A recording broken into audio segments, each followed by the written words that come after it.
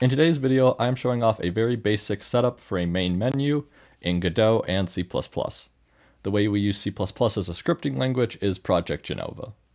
So as you can see here, we have main menu, we have a play, a settings, and a quit button. Quit just exits project. If we go back in, settings brings us to the settings page where we can have toggles. And then finally, the play button takes us to the main menu of your game, which for me is just a simple animation and doesn't do anything. So let's explain how this works. So in our title scene, we have 3 buttons. And each of these buttons has some text, but they also have a button state. And this comes from our C++ code, where we have this Jenova property, which is an int called button state, and it starts at a value of 0. However, we have its hint as a property enum, and then the hint string is play, settings, or quit, and then the hint usage is for the editor.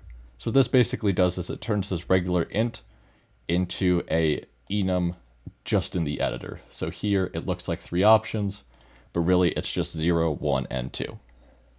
Then in our code, since we're inheriting from the button class, we get this onUser interface input with an caller instance and a p event. So we get this node using GetSelf, and then if the p event is pressed, so that means we press the button, we just write a little output clicked, although this would not be necessary. You could just ignore this part. And then I call a function based on which of these button states. So if it's click play, we call click play from this node, get tree, and then we just go to our test scene. But if this was your game, you would do whatever main game file or game scene you have.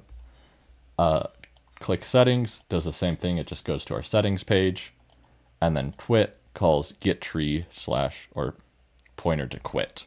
All right, and then once we're back in Godot, our 3 buttons, each of them line up to this. So our button state is play for play, settings for settings, and quit for quit.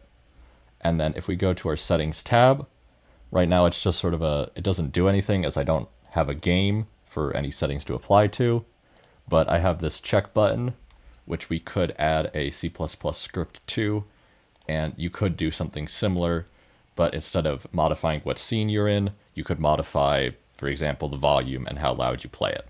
So that's how it works. You could obviously add more properties up here.